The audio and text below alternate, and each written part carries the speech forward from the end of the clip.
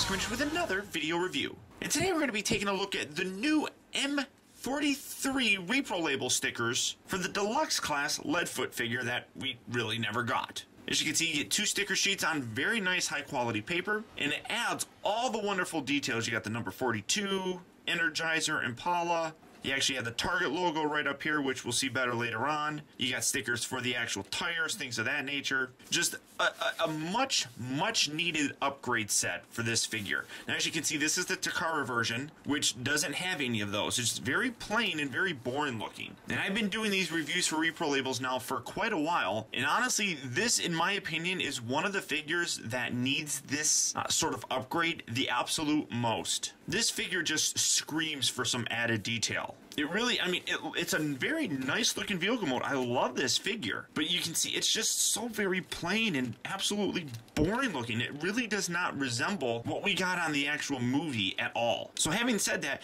we're able to take this and we're going to go from looking like this to looking absolutely incredible. This thing just absolutely changed the look and feel of this toy the second I started applying some of these stickers. I mean, that sticker by itself, I mean, remember, it was just, there was no numbers there. It was just red on top of black. No variation with the colors, no numbers on there, nothing. That's just absolutely incredible. And I'm going to zoom in. That way you can see some of the actual details added on there. Like I said, you got some details right up in here, some sponsorship logos. Sponsorship logos here and here. Goodyear up here. You got Goodyear actually on the tires, which is kind of a staple for all of these Dark of the Moon Wrecker figures. They need to have those. Absolutely amazing. You got a sponsorship logo right up in there. You got one right up in there.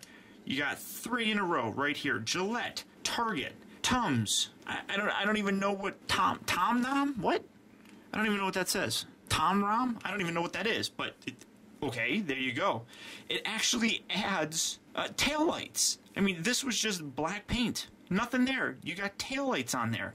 You got more taillights here on the back. Energizer. You got the Chevy logo right there. You got Lysol broken up on there. Absolutely awesome. More taillights. Very cool looking. You got the Tums. You got the whole Tom Nom thing, Gillette. All that, all the way going through here, absolutely amazing. And of course, the big difference, the big Target logo right up on there. I added those two Autobot logos. Now, it comes with the Autobot logos. It also has a TF3 logo. I elected not to put that on myself. I just didn't want it on there. Kind of breaks up the look, I suppose.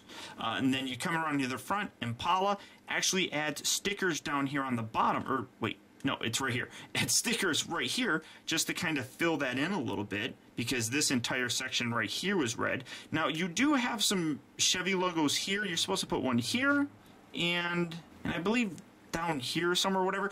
I elected only to put one of them on there just because I think two in the same kind of general area would have been a little bit of overkill. So I didn't do that myself. But just that big Target logo on there fixes so much. You got the big number 42 kind of broken up on there. This is just absolutely 100% better looking. So much more character and detail is just added to this. I mean, like I said, this figure absolutely screamed for more detail. It was so terrible and so lacking before. Now you can have this, and you can still add the whole weapons on here and completely make them weaponized.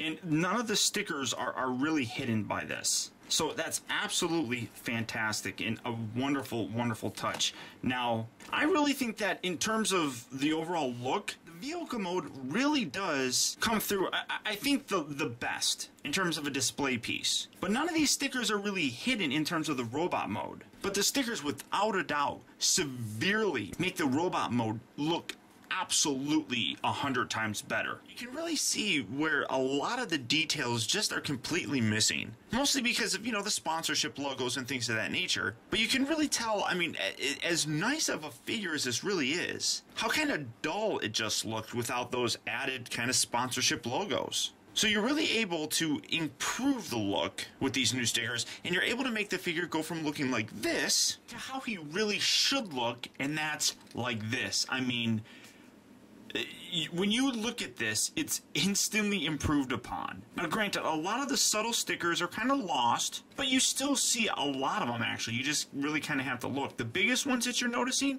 right here and right here. Those stickers just add so much character to this. I mean, it just pulls this out so much more and so wonderfully captures that look that we saw in the movie. This finally gives us a way to have Leadfoot, at least in toy form, look how he sort of did in the actual movie. I mean, really, it's like if you pause this video and go from this point here to the point when I actually didn't have the stickers on, it's absolutely amazing how nice this is.